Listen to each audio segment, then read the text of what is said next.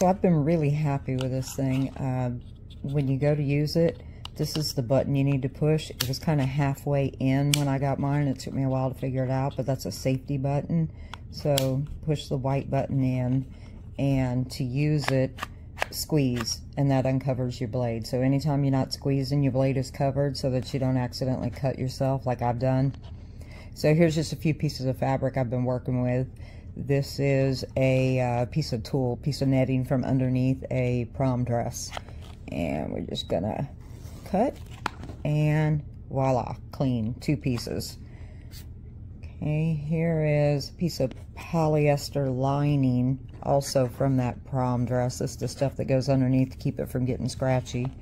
And let's squeeze, and voila, clean cut all the way through. Didn't even have to push on it. So this is going to be, this one might be our hardest one. This is a piece of duck cloth that I've been working with, so that's kind of a heavy weave to it. And sometimes it may take a little bit of extra. So let's see what we get with the duck cloth. So, clean cut right there, first time. Now I did notice that if you're doing curves and stuff, sometimes you may have to clean them.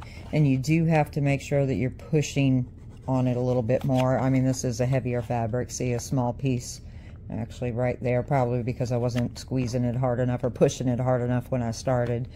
But in general, this is probably the best rotor cuttery that I've had, and I'm enjoying, looking forward to stuff to cut up with it, because it's actually kind of cool when